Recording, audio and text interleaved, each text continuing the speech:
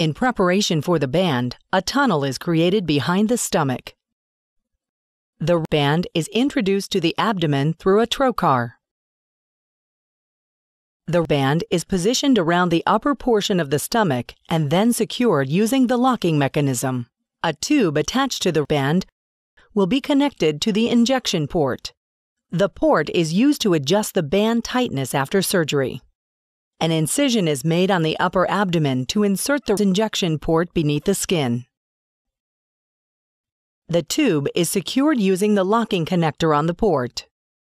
The injection port and tube are placed beneath the skin. The band does not alter your digestive function. Food consumed passes through the digestive tract in the normal route.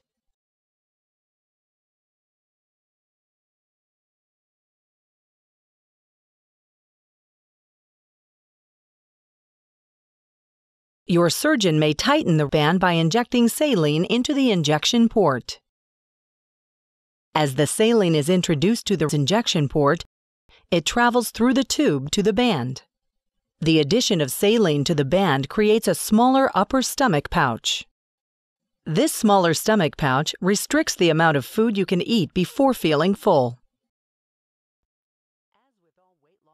As with all weight loss procedures, behavior modification and dietary compliance plays a critical part in determining the long-term success of the procedure.